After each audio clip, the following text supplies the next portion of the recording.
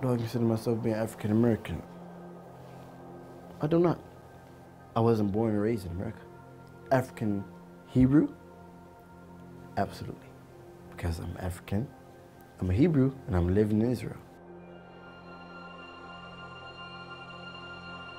America was your slave home, but you really had a home.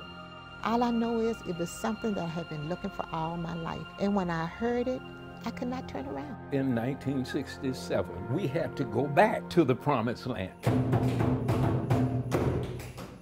When we started on this path, there was no instruction book. Where was this black girl from?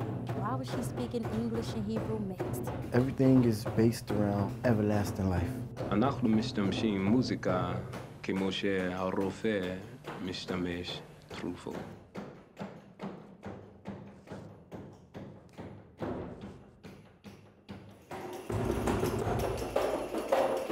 No corrupt welfare system, no guns, no racism, no lying politicians.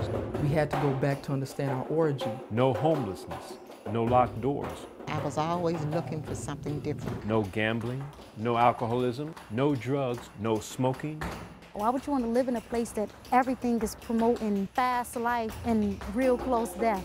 No jails or prisons, no fighting of any kind, no hunger, no gangs or gang warfare. This is the way of life that if the world would do this today, mankind would have no problems.